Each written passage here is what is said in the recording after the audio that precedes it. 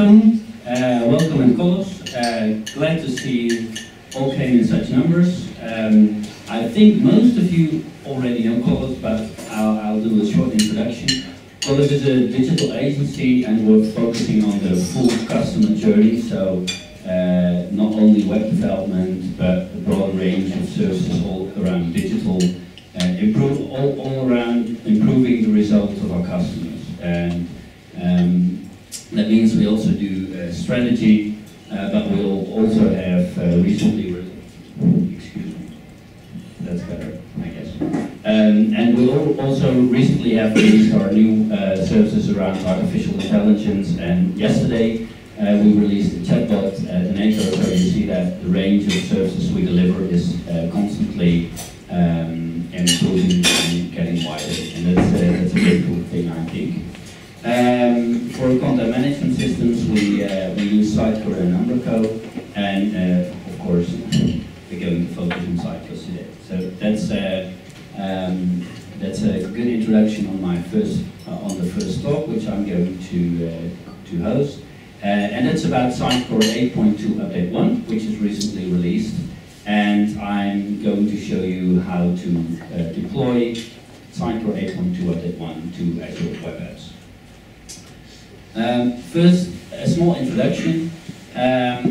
What I'm going to show you is very early stuff. I actually prepared it while it wasn't released yet, and I prepared it on the early access we had as an MVP. So we still had to figure out a lot ourselves. Last Monday it was released by Sitecore, but it was released in parts. So some stuff came on Monday, some stuff came on Tuesday, some stuff was kind of hidden and we had to go look and find for it ourselves. So by yesterday evening everything was ready and I could redo my demo on the new stuff. So there are parts that I won't cover yet because I myself didn't discover this functionality as well. But I will show you what's in there, and I hope I'll make I'll trigger you to find out yourself more about this new technology. As I said, Marketplace and ARM templates became available yesterday. First, something about Sitecore and Azure. This is actually a slide that I nicked from Sitecore, and it tells something about why Sitecore should go Azure. And there's a whole lot of obvious stuff in it if you already know Azure. But the scalability, the fact that it's always on, very easy, the speed to market is much quicker, you pay as you go, so you only pay for the services you actually use. And the familiarity with Windows is great. It's fully integrated with all the services and software you already use, like Visual Studio, Web Deploy, and we'll get to take a look into that a little bit further later on. On Azure you have 3 ways of hosting, and that's virtual machines, cloud services, and web apps. You probably all know them, I guess. The cloud services is what the previous Azure module was on. And web apps is the new PaaS offering, the new platform as a service. I think 2 years ago, this was referred to as SaaS, as software as a service, but Microsoft changed into calling it PaaS as well. So we would consider this Sitecore Web Apps as a new PaaS offering that Sitecore has. And the Azure module is replicated by this new version. So until 8.1 you can still use it. After that you can still use it, but it's not supported anymore. So what has changed? The now deprecated module required a lot of custom configuration and additional work to figure out. I actually did a talk on Subcon 2 years ago about this, and it took me quite a lot of effort to figure out. And now it was actually more work to install Sitecore 8.2.1 locally than deploying it to Azure. So I was a little bit afraid I didn't have anything to talk about today because it was so easy. And someone today mentioned what you're going to talk about. It's just starting PowerShell and then waiting for 20 minutes. So I said, yeah, that's going to be my talk. but I'll try to make it a little bit more interesting. Sitecore now changed the way it works with deployments. You were on your own before, and now you have a lot of guidance. You have provisioning scripts for all the different seats, the experience, the XP, the XM, and you also get sizing advice. So you really get a lot of guidance. It's a starting point, it's a boilerplate, so you can customize it, tailor it to your own needs afterwards, but it really gives you a good idea on how you should set up your environment. The old cloud services required a lot of custom stuff. Your deployment took very long, like 20 to 45 minutes per instance. So if you have 4 content delivery servers, it takes that time multiplied by the number of servers. Of course, you can do it simultaneously, but still it takes a lot of time. There's no automatic scaling. We achieved the result by using Cloudmonix, a third-party software, but it's not out of the box, and it certainly isn't easy. It didn't support all the modules, and the maintenance was cumbersome, and that all changed. It's native, easy scaling support. You deploy once per server type, and it says eventually Sitecore will support all modules. At this release, the first release, it still doesn't support the web forms from marketers, for example, but they have promised, and I'll show you the roadmap later on, to support all the modules available. And it's very easy to maintain, of course, so I kind of refer to it like this. Cloud services were cool, but this is way better. So the outtake is easy deployment, scalability, and productivity. We're going to look at how to provision and deploy these web apps. The building blocks that you have are these ones. Of course, we have web apps, and we use the web apps for the different roles, content management, content delivery, processing, reporting, and they all are placed in a different app service plan, so you can scale them differently. Application Insights is the new way of health monitoring, and that means that your file-based log mechanism, the log files, are gone. They're not longer there. On web apps, you don't want any dependency on the file system, so all the logging is done through Application Insights. Azure Search is the new indexing, the default indexing and search engine. And that means that you can't longer use Lucene as well, because Lucene also has a dependency on the file system. You can still use other services, we'll get to that later on, but Azure Search is going to be the default. A pretty obvious one is the Azure SQL, which is already possible using IaaS or the old cloud services offering. The Redis cache is available, and that's actually great news because it wasn't supported until this version. You could use it without XDB, but XDB support wasn't there for the Redis cache because there was no on-session end event in Redis. And that's been fixed, and it does now have support. It's very easy to provision and to configure. And the last building block is MongoDB, and there are actually the 2 most obvious ones are hosting it on an own VM or using another service, SaaS service like MLab, and that's the one I used for this demo. Of course, there are more MongoDB services, but these are the obvious ones. And you can use the XDB Cloud from Sitecore. But that's not related to Azure building blocks. The deployment strategy is that you now split your provisioning, deployment, and hosting, and have a good separation of concerns. You provision once per environment, set up the default vanilla environment. You can scale it up to your own requirements. You can put more in the provisioning. You could put more in the deployment. But the idea is you have the provisioning separated from the deployment. And of course, hosting, all management around hosting is done via the Azure portal and no longer is part of your deployment. An example of how you would deploy is that what Sitecore does when you deploy to Azure Web Apps, and I'm going to show you this via the ARM template, is that it provisions all services, but it's also going to connect the services together. So of course you have the delivery service, you have the collection database, session state, which is reddish, a search is being provisioned, you've got the content management system with its database, and then all the connections are made. And this is all being done by default by the ARM templates that Sitecore provides.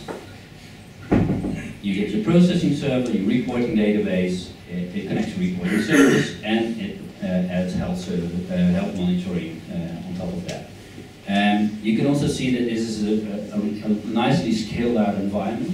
So if you use the default Sitecore scripts, you get a lot of instances, which generates quite some cost on your Azure portal. It takes up a lot of credits. So you might want to tailor that, but by default, it does this all for you, and it goes all by one command.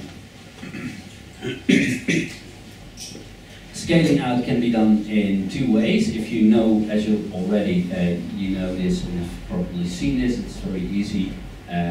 You deploy once per instance, because the files are shared between the different instances of one row, and that's also the reason you can't have any dependency on your file system, because all content delivery servers actually share the same file set.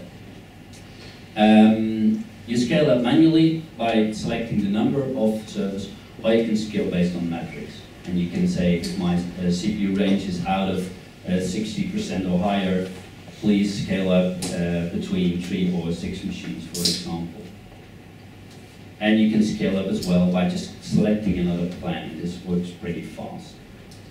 By the way, the idea of the scaling is that right now you get the best result when you deploy to a single instance and then scale it afterwards.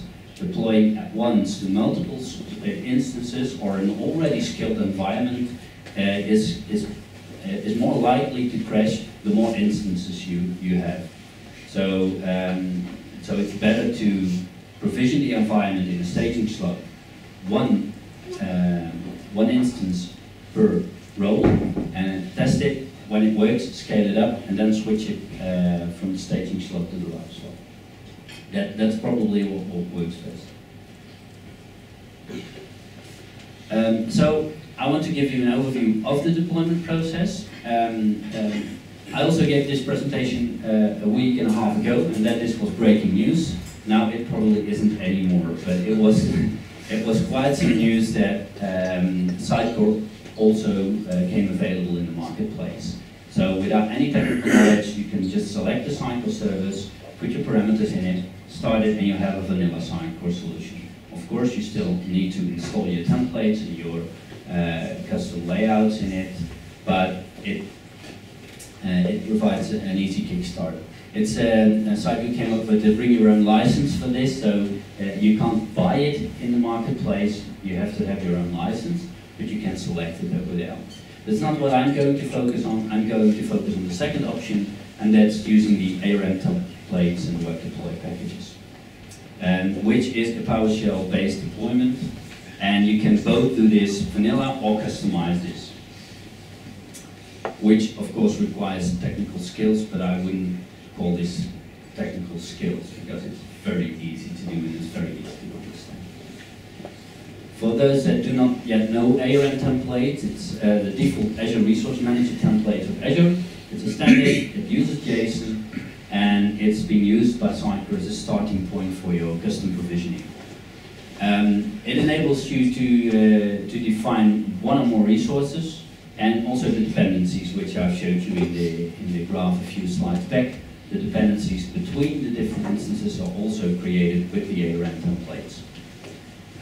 You can use it for initial provisioning, you can use it for continuous deployment, but I like to only use these ARM templates to initially provision my environment. To additional deployments, I think it's better to use other ways like web deploy packages or just a regular web deploy.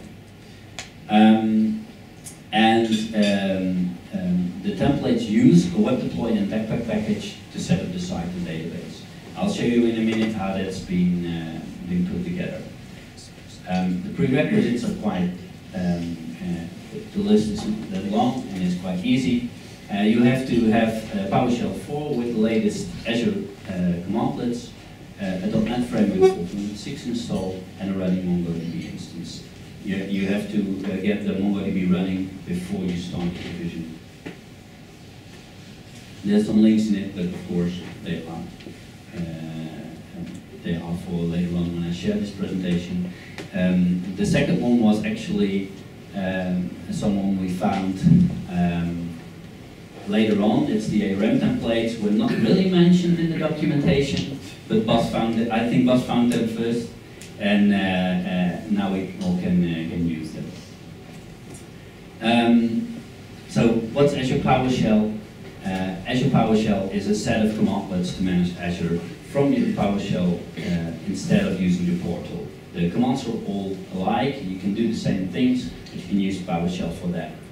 And additionally, this week Sitecore also released an Azure toolkit, and it contains Sitecore commandlets that you can use to provision your environment as well. I'm not going to show you these. They're so new to me that I didn't have time to figure out. It does exactly the same as what I'm going to show you, but I'm going to show you the manual configuring of the ARM templates, where the commandlet lets you put in the parameters and fires the command for you. It's actually quite alike. What the Azure Toolkit also does for you, and I think that's pretty cool, is you can create the web deploy packages with this toolkit, and Bas released a blog about this, I think last night, on how you can use that, and that's something I'm not going to show you. I didn't look into yet, so if you want to know more about that, you can check it. The Azure commandlets are also quite easy to use. You can just install them like this: install module Azure Resource Manager as the install module Azure. And if you do that, please make sure your execution policy is high enough. I put it on all sites, and then it works wonderfully well. It's very easy to use. So, coming to the deployment itself, or the provisioning, I should say, everything you have to do fits on this one slide. So this is all. You have to inject your MongoDB connection strings into the ARM template parameter file. You have to enter username and password for your SQL Azure databases, not existing credentials, but new credentials for your newly provisioned environment. You have to point the PowerShell script to the correct ARM template, because you can pick one. On GitHub there's XP1C, XM1, and also an XP0, I guess, but I'm using the full XP right now. And you have to enter the name for your resource group, a location you want to provision in, and your Azure subscription ID, and you run the script. And that's really all there is to it. So that was easy. Let's go to the demo and actually start doing what I just thought was so easy. So I hope now everything goes well. I set a small demo project. Yes. Which is just a small repository with everything in it I have used. We have and I have to use this one, the release one. This is actually all you need in ARM templates or scripting. In here, I have the Azure deploy.json, which is the ARM template itself, and I have a parameter file. I'm going to pick them up.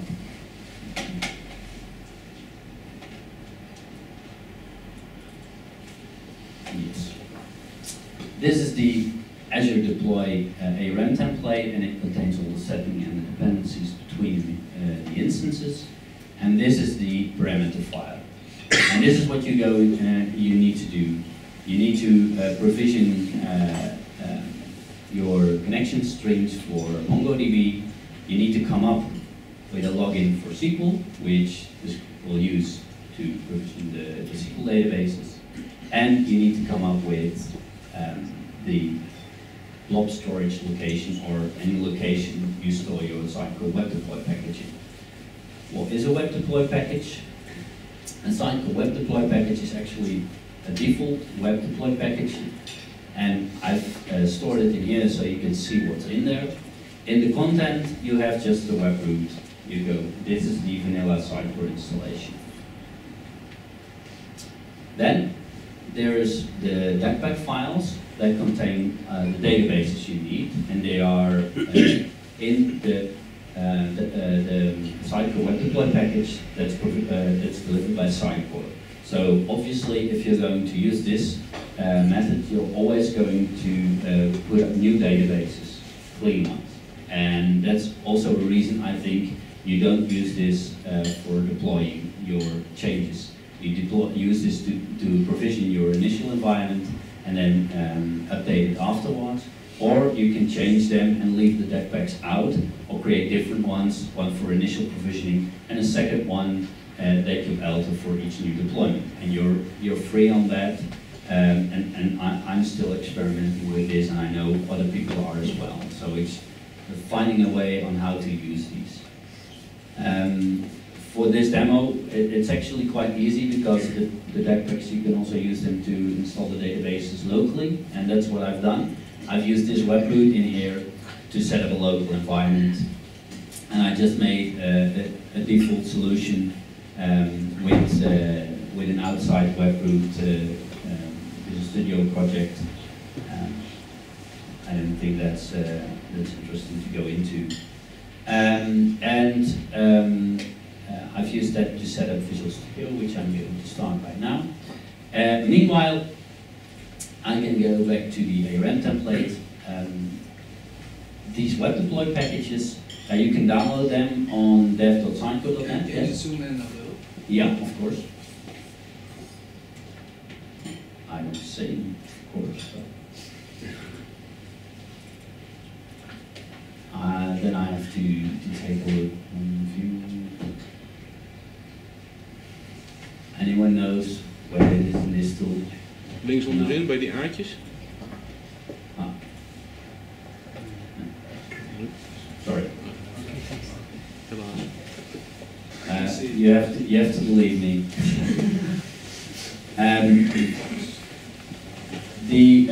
The default Sitecore web deploy packages are already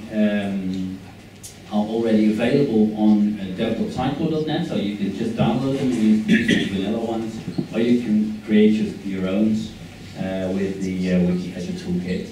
And I just uploaded the default ones from Sitecore into a blob storage of my own in the Azure portal and used the link I've generated over there.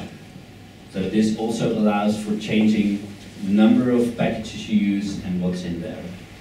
And then there's another cool thing. I think it's the end of the Sitecore admin B login, the B password, because you now enter a value for your new provisioned environment, so you will not get a default B password. And I tried, B doesn't work because it needs to be 8 characters long, so I was a bit sentimental last night.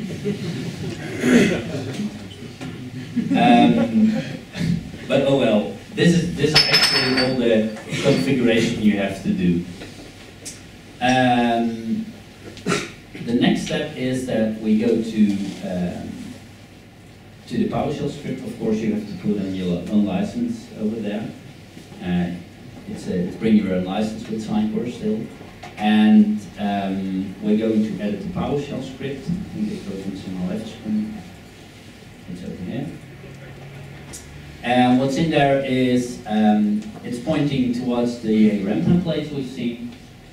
And you can put in a name.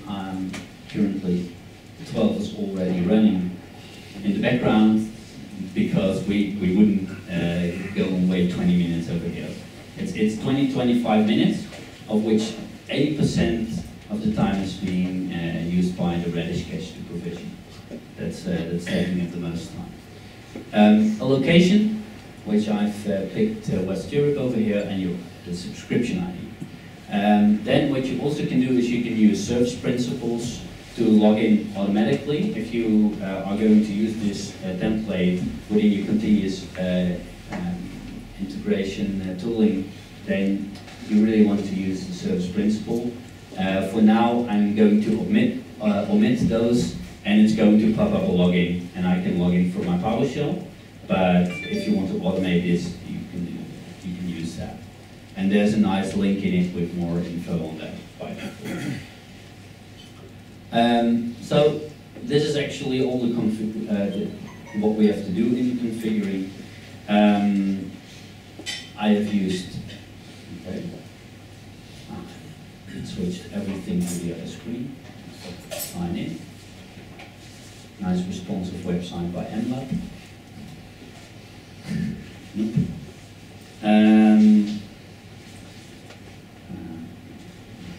Take a look at this.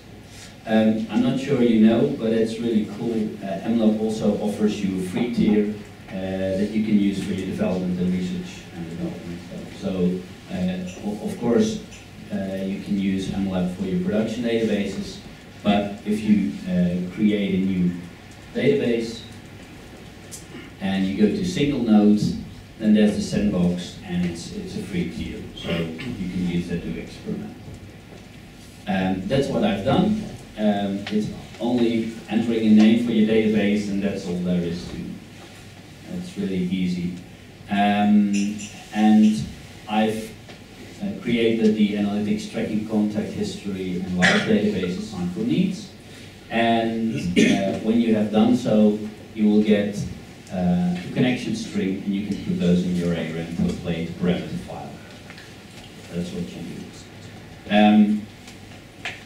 And that's actually, I can't talk any longer about this, that's really all there is. I'm going to run the script to show you what's needed. And then we're going to switch to the environment already created.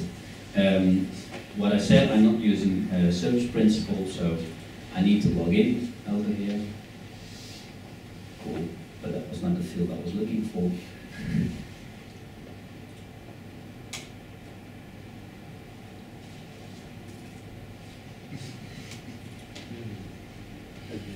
Is it B? No, I use hashes, so I don't know it by heart. It logs in, it checks if the resource group already exists, because it creates a new resource group otherwise and starts provisioning everything in there. And there's an important value over here. It's provisioning state and it's succeeded. When your provisioning fails, it's going to switch to failed. But in the end of the default script Sitecore provides, there's always a printout deployment successful. But it doesn't matter what happens, it will say deployment successful. So don't look at what's coming up on the bottom of the script, as you have to scroll up again when you're ready provisioning and look at the provisioning state, and that actually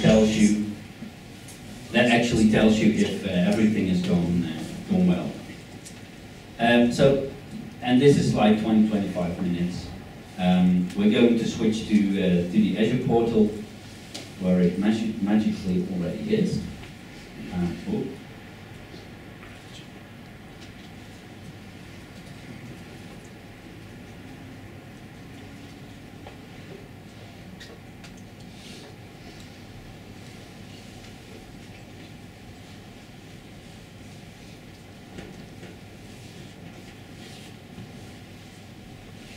That's nice.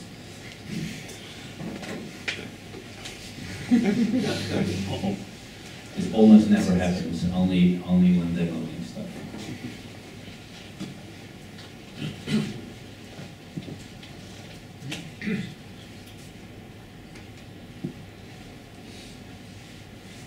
Yes. Down. Go to resource groups. And it says web apps. This web apps resource group I've created only contains a blob storage and one container, and the one container contains the Sitecore web deploy package, so I've downloaded it from Sitecore. And you can extend those with your own baseline of provisioning, and you can put as much in there what you want. You can even extend it with more stuff than only a Sitecore installation, and use that for your provisioning. And then we have the resource group, which is created by Sitecore, by the script. And it contains the, let's sort by type, which is a little easier. It actually creates a database, a SQL database for your web and for the other ones. So you have two SQL databases, and then it creates the core master reporting and web. You have Azure Search, you have the Redis cache, application insights, then you have your application plans of each role, and then you have the different roles. When I click on a web app, I can look into it, I see the URL, and I can browse to it. And this is the initial provisioning state Sitecore. Yes. What? Not entirely true. I added something to it with Unicorn on web apps. That's my own addition. That was to test that my deployment works, which I'm going to show you right now. Start web apps, open the project. And in the meantime, I'm going to show you how quick it is to scale this. I'm going to content management, or maybe rather, for the demo it's okay, but it would be more logical to scale this one. And you go to scale out app service plan, and you can pick the metrics I was talking about. You can say I want at least 2 machines, a maximum of 6, and you need to stay below like 75% or something. Yeah. And this is all. Now it's scaled up. I now have 2 instances running, and it will scale up when they get busy. So this is really easy and far easier than it was with cloud services. What also is cool is you can't go into the machine anymore and test anything out yourself. But I needed a way to show you how quick deployment is. And I wanted to do this with the least amount of changes. So I went to the content management machine, or instance I should say, and when you click on more, you can download the publishing profile. So from Visual Studio you can import this and directly deploy it to this instance. And the second thing I did, because the connection string is built up by the ARM script, so you actually do not know how it came out. And so I found this little trick of, where it is, going into the machine, and I know it's kind of a hack, but it works. You can go to the file system, and you can type the connection string config, and I copy this in my slow cheater translation, and now with only those 2 steps I can deploy to my web app. Of course, for a live environment I wouldn't do this. I would use continuous integration and know what my connection string came out to be, but for this it worked wonderfully well. I've pasted this into Visual Studio. You can see over here I have the publishing profile I have imported, and I have the connection strings. These are just the vanilla default ones that I've used because I used the web root that was in the Sitecore web deploy package. I have the Azure one, which I took from the server itself, and then I have the one that I use locally to deploy them. So with only these steps I can publish to my local development environment, make changes, and I can go to my web app, and it's just right. That's fine. This is better, and I can now deploy to it, and it actually only takes, well, a minute. Meanwhile, I can tell that the data folder location changed. It used to be next to the website root, and now it has been moved to the data folder. And it's a logical place because this is already finished, and on my other screen it automatically opens up the newly deployed website. So you can see this is really fast. If you only deploy the Delta to it, it's way faster. I'm not sure who of you already have done a cloud service deployment, but there's way more into it than this. Coming back to the app data folder, in the app data folder you had your log files. They're not used because it's application inside. In the data folder you had your Lucene indexes, also gone because it uses Azure search. So the only thing is you have your license file, and in this demo I have my Unicorn files in it.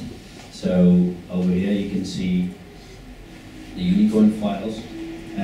What I did to include them is you have to pick a location where you store these, because in the previous approach, when the data folder was next to your website, your unicorn files were in there in the data folder, and when you run your website locally, you run from website, you would fill the serialization folder. It didn't have anything to do with your solution. Your unicorn was not in your solution. Right now, because of you are deploying from Visual Studio, and it doesn't matter if you create a web deploy package or use Gulp, for example, to generate all the stuff, or you publish directly what I'm doing right now. Your app data folder is in your solution as well, and you need to deploy it from there. So you need to pick a location where you store it and share it between your solution and your website folder. And that's one thing I now did by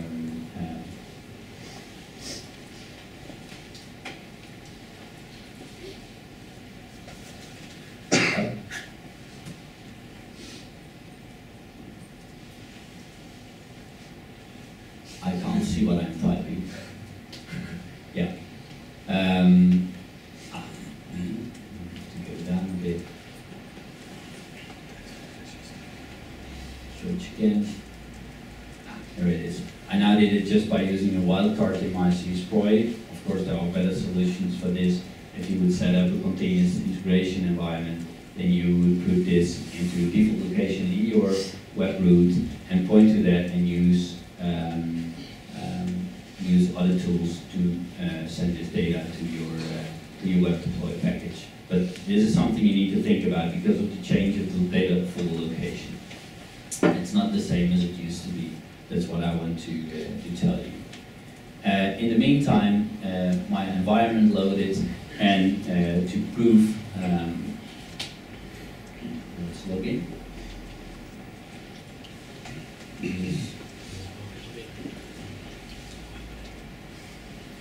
I don't know it by heart anymore right now.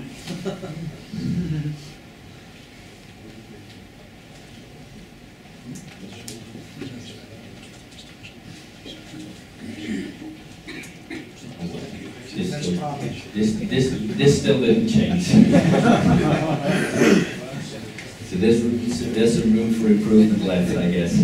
Yeah, and of course I provisioned it in a small sizing, so you can print it up, of course.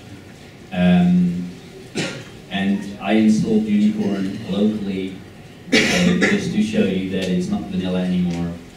You can see that I have Unicorn running and it syncs. So it's the environment I had in my Visual Studio solution to deploy to here.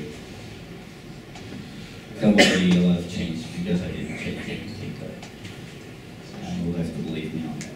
So this is actually all there is about provisioning and deploying web apps. It became faster, it became easier, and it's also very easy to manage your solution and to scale up and use your health monitoring from application at times, for example. I'm going to switch back to my presentation. There are some remarks, of course. Well, I've told it a number of times right now. This is a demo setup to show you the ease of the provisioning and deployment. Of course, you would like you could use tools like TeamCity, Visual Studio, Team Services, and such to do deployment for you. And I think if you use the web deploy package instead of deploying directly to the machine, you also have a backup plan, because the Sitecore web deploy package and your Delta web deploy package of your solution together can recreate the whole environment, and you can use it as a recovery plan as well. And then you can automate your reprovisioning and deployment very easily. One more thing, it's not very clear maybe in the slides in this beamer, but you can do remote debugging. You can connect your Visual Studio to the web app and debug in a live mode, which is really cool, I think. Some facts and figures.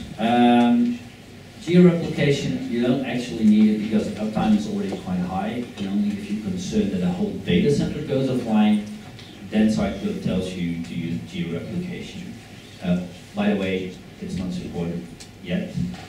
It will come in the next release. The integrations we've seen, like application insights and search, you can use them, but you can also use alternatives like Solar, Coveo. We'll see not anymore, at least not if you're using web apps. If you're using 8.2.1 and you're using an on-premise environment, then you'll see you perfectly suit a smaller environment or at least your development. But you can also use these Azure Search and application insights combined with your on-premise environment. So you don't have to use web apps. You can also choose to improve your environment and the flexibility, the ease of monitoring and maintenance by using Azure Search and Redis with 8.2.1 on your on-premise, current on-premise or VM environment. A consumption-based licensing is recommended for moving to Azure apps, of course, because you then can use the scaling. If you don't, you still have a lot of benefits from this new technology. But if you want to use the scaling, then you need to have the consumption-based license model. By the way, the staging slot doesn't count. So if you have a customer that has, for example, two licenses for 2 instances for your content delivery, you can still use this. You can't scale up, but you have 2 instances, and you can use the staging slot as well. So that's very nice. 1 month ago, it didn't look like this, and it did look like they will also go to charge you a server-based consumption, server-based model, the perpetual model. But this is some interesting news. Makes the transition easier. There are some limitations. If you have really large environments, like more than 1,000 fields in your search or a very large database, I also think I think that 50 50 gigabyte is already quite large. I'm not sure anyone has 1 terabyte database. But, it's advisable to check your limitations up front.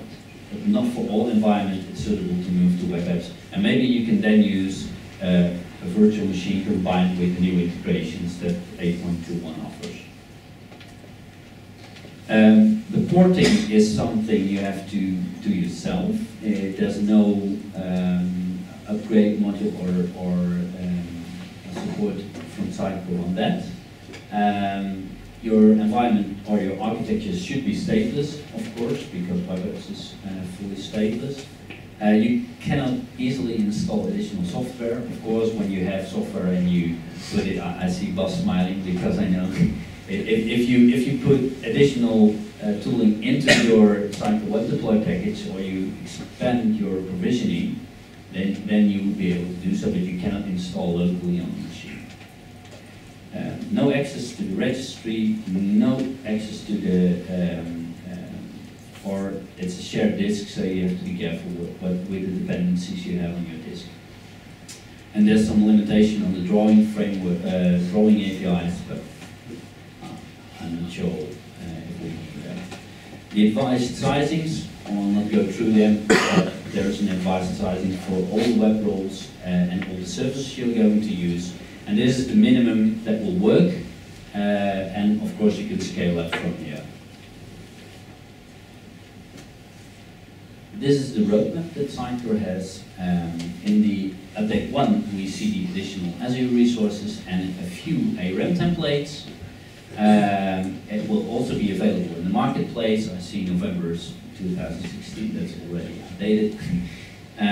In the following updates, they will improve that and will extend the templates with other seats as well, the 1 to 5 sizings for the XP and the XM seats, and they will start adding support for the products like web forms for marketers and SXA, for example. So this support is not there yet.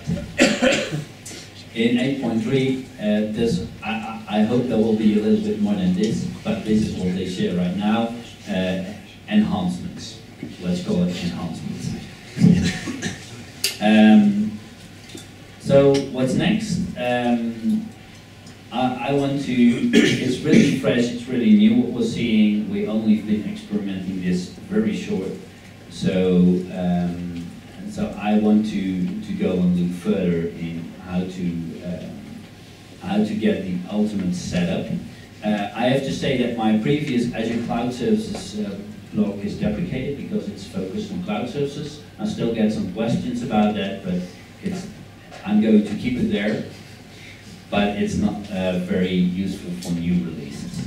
If you have an old environment or you want to fix something in an old environment, it could be interesting. I did a blog on Azure Web Apps, sort of kind of an introduction. Everything I've been showing you right here, I will also post on my blog, and I will also share the screencast. And then I will start working on the ultimate continuous delivery for Sitecore Web Apps. I want to really find out, is it better to expand your initial provisioning? Do you want to expand your deployment? Where do you put stuff? Do you put your Unicorn installation in your provisioning or in your deployment? That's something we have to work out, we have to find out, and I will blog about what we will discover. And I want to build and set up a showcase deployment environment and share that in the community. And I hope that any of you will join, because we really want to step up and create a baseline that everyone can use and is the best practice shared among all of us. So that's my goal. I have included some resources, not for looking into right now, but if I share this presentation, you can look into it. Something about the marketplace, templates, application insights and search, of course, but also more stuff on remote debugging and troubleshooting and debugging your cloud services and VM. So that was it. Any questions left?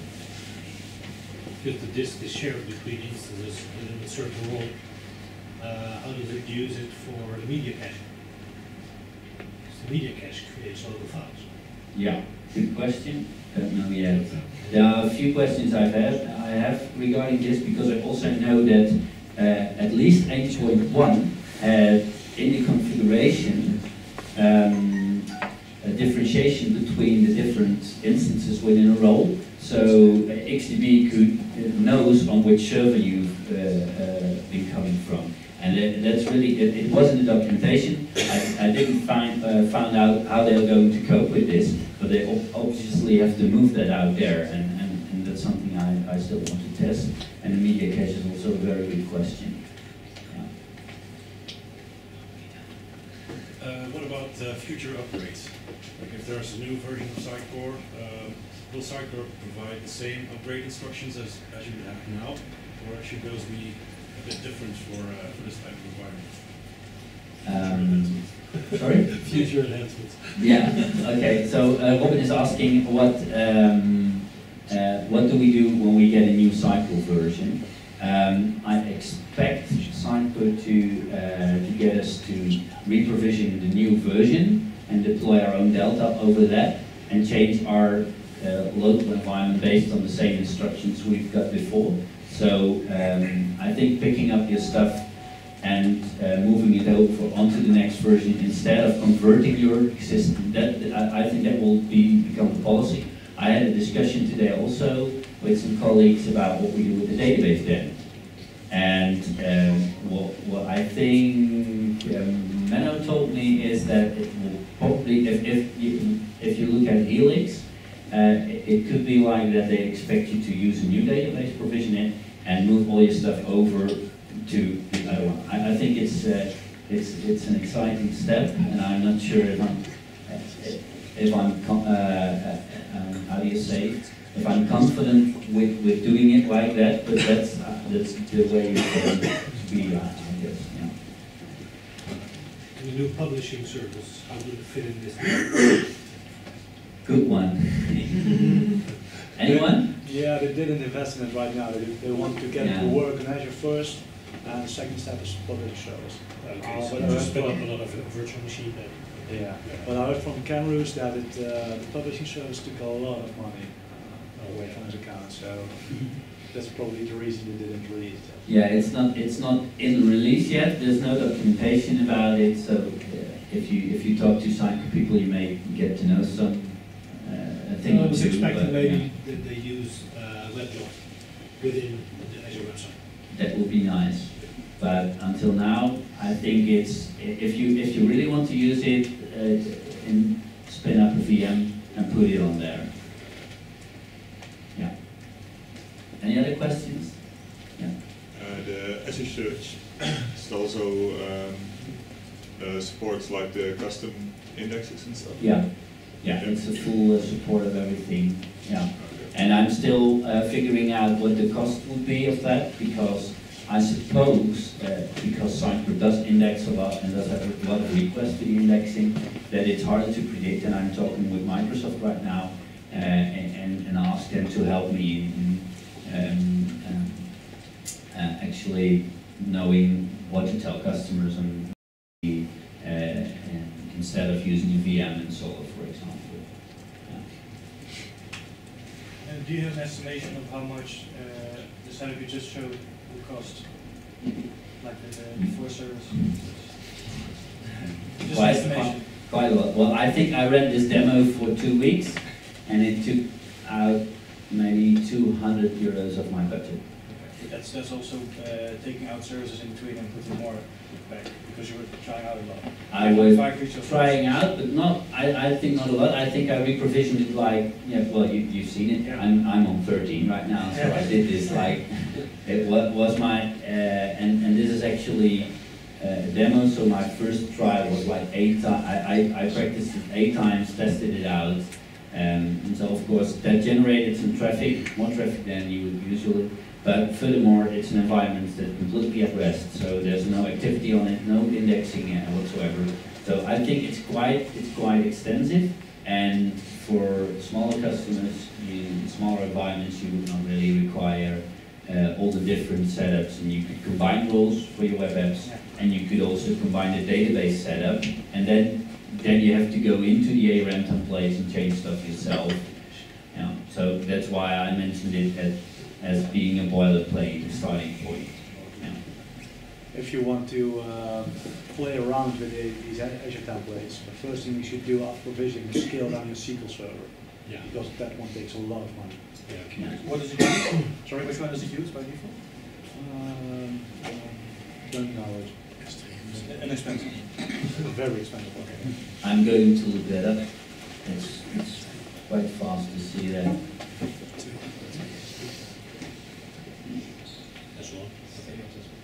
Is it already in the screen? Pricing tier as well. Yeah, that's one. Yeah, you could go over it there. Yeah. Well, a question, but for people wanting to try, I used the script yesterday and I could get it running on Azure Stack. So Yeah, that's an option as well, Azure Stack. Oh, and there's one more thing I have to say. When you, I'm not sure if I mentioned this, but if you go in the ARM template, then there's a hidden variable, application insights location. I've set the default value to West Europe, but the default value is not West Europe, and I think it's East US. So when you do not change anything, that one will provision in Eastern United States. So you can either change it over here. What I did is kind of quick and dirty, or you can go in here and set it with the additional parameters and override the variable. Yeah. I've done a few tests lately about Azure SQL and Azure SQL just hosted on a VM. And the Azure SQL database was like cost-wisely much more, but performed less. Why is it like advised at the web apps plan? Because it made a lot of difference in money. Yeah, I think a lot of, and that's not really Sitecore, but it's more like Microsoft Azure related. A lot of services, when you compare them and you use them the same as you used to before, it's going to be more expensive. But it's also easier to set up. It doesn't cost you any maintenance. Your operating system is patched. Security is is arranged. So you're going to cut down on your maintenance cost, and also you can turn things off when you do not use them. For example, at one customer we're looking at, okay, if you have a test environment, only spin it up if you want to start testing, and switch it off afterwards. And if you use it like that, it will be more cost effective. Yeah. But the ease of use and the scalability is the primary reason for using Azure SUGNL. Yeah, okay, scalability is a good reason. Yeah. But I've also investigated the VM a bit, and if you just set up the SQL VM from the Azure Marketplace, you can turn on a setting like auto-patching, so you don't have to maintain the server. Yeah. Yeah, well, that would be a nice alternative, and that fits into the to what I mentioned, that you can change it to your own needs, and I think you can scale it down a bit for your normal setup. No more questions? Okay. Thank you, and if you have any other things, please share it with me ideas or feedback on how you could do things better. I would very much like to know that.